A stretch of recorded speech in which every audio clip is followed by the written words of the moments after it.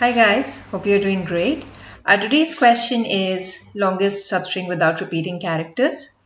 It's a medium level question and one of the top problems on LeetCode.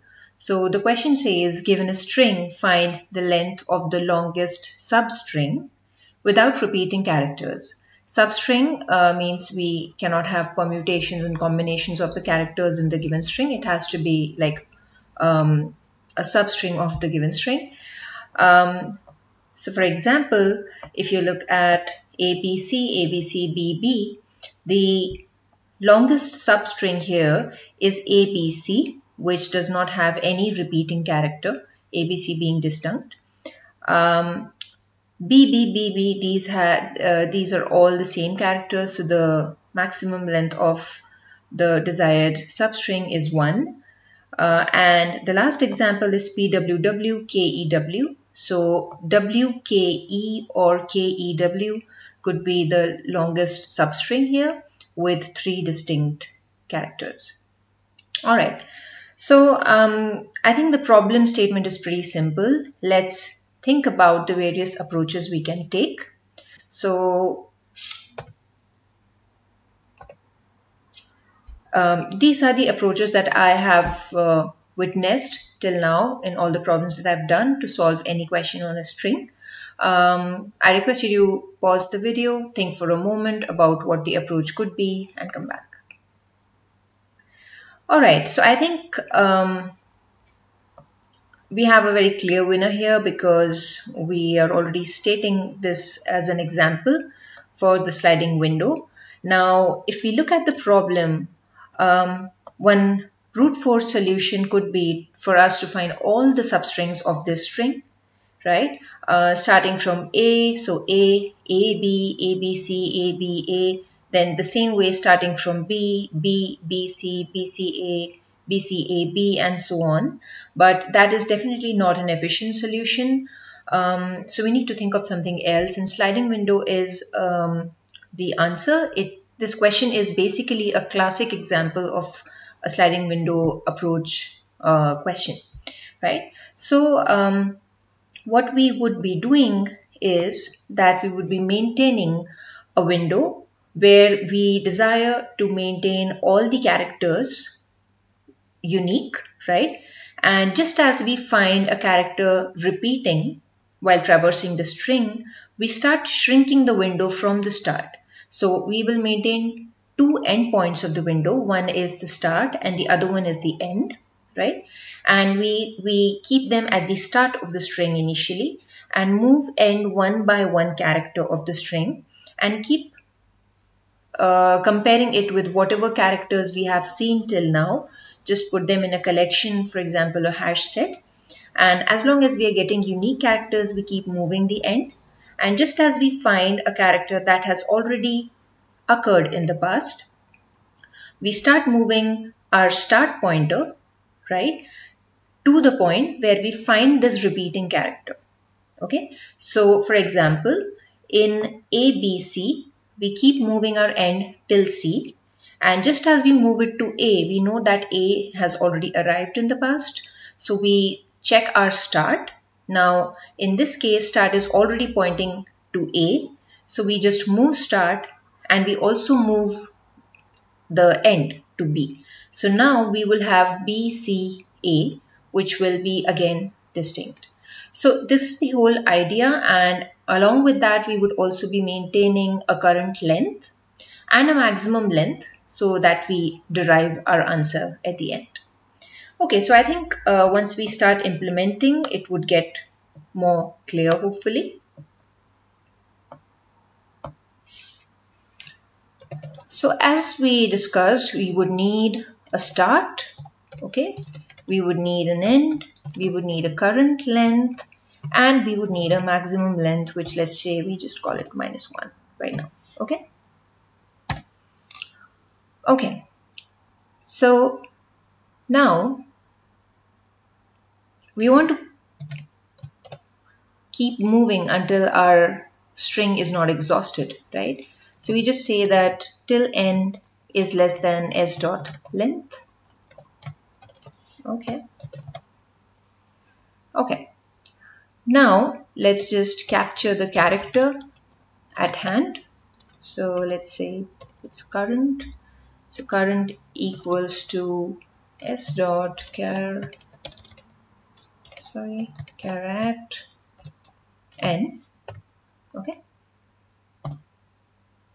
Now, so as I was mentioning, we need a collection to capture what all characters we have seen already. So let's just create a hash set of characters. Okay, equals to new hash set. Okay. So first we check here if our hash set, we'll take the simpler one first. So if the hash set does not contain the current character, we simply have to add it to the hash set, right? So hash set dot add current. Okay. And we move our end pointer by 1. Okay. So you just move it. Now, otherwise, it means that our window is having a character that's repeating now. So we want to, as we were discussing, we want to move our start until a position where the start character and the end character are the same. That is, the repeating character is found, right?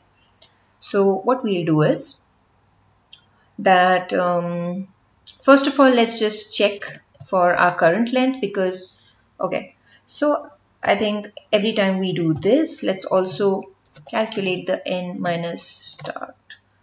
So what we're doing here is that every time we move our end, we recalculate our current length of the substring.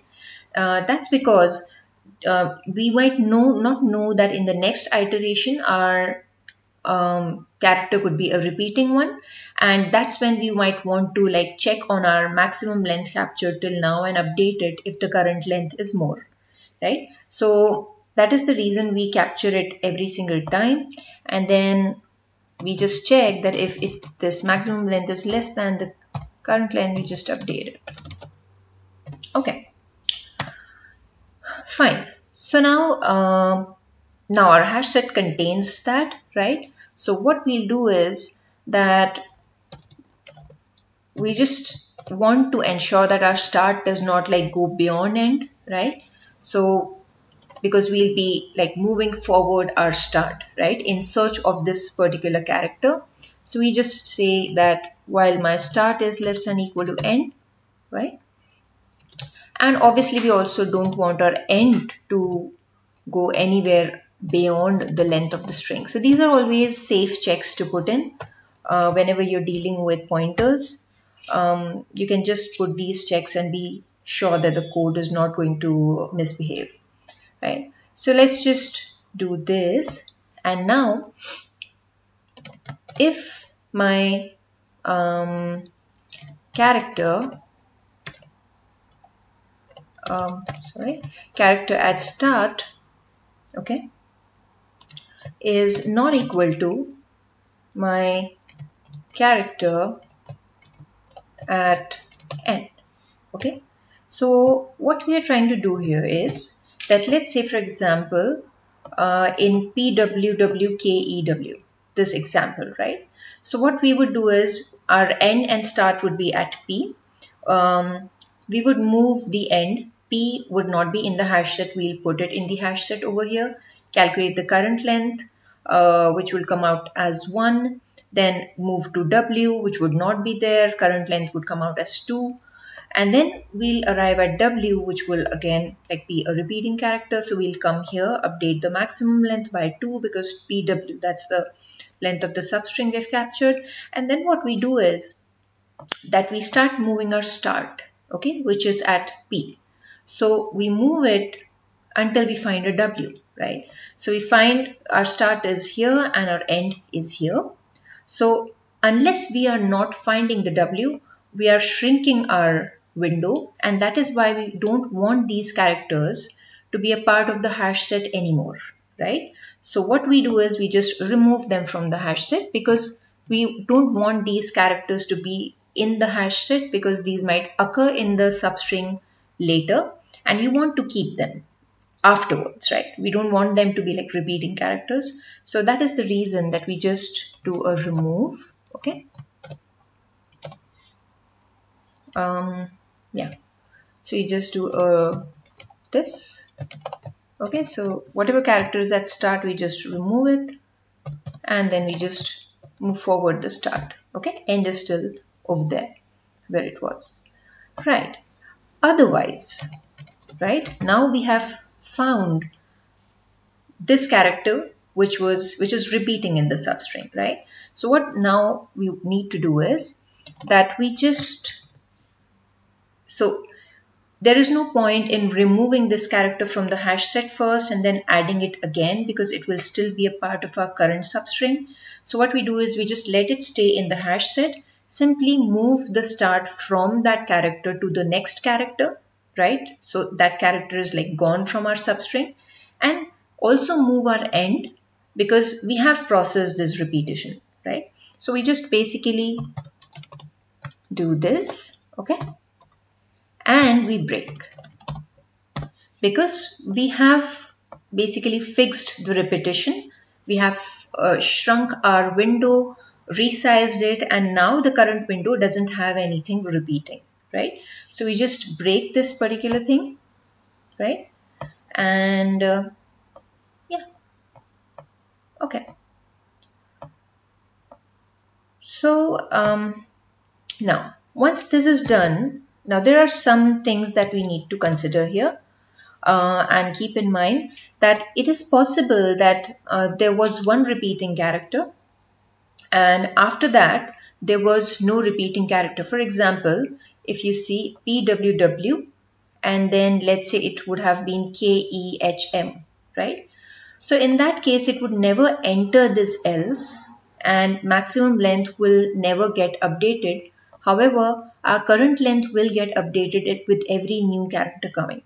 So that's why to just handle those, we just check this after we exit the while loop to make sure we are not missing out on something like that, right?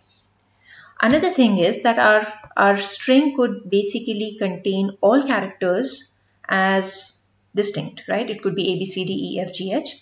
In that case, our hash set would always contain basically distinct characters. It would never enter the else, and that's why our this max length would be -1. It will never get updated.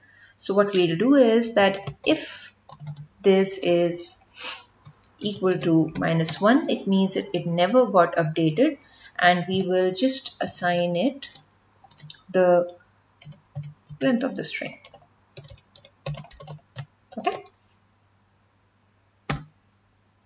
Okay, and yeah, and then we can safely return the maximum length. Okay, let's see if this runs.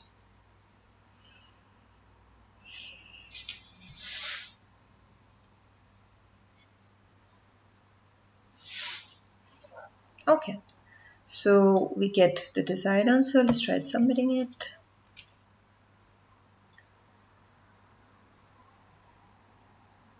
Great. Okay. So this solution works, and talking about the time and the space complexity. So I think since we are like just traveling the string once, it would be O of n, right? Because we do have a little bit of a repetition, but it would be just a maximum of twice of n, not an n square. So we can safely say that it's like an O of 2 into n, which will be basically O of n, and it's pretty good. And the space complexity would be, so if you see, this hash set would contain maximum whatever is the size of the character set. So let's say if we say that it would have only alphabets and numbers, then it could be maximum of 256. Otherwise, it would be the number of distinct characters in the string. So whatever is the minimum would be the space complexity of the solution. So I hope I have been able to explain this problem. And if you've really liked this video, please like, share, and subscribe. Keep coding and take care, guys.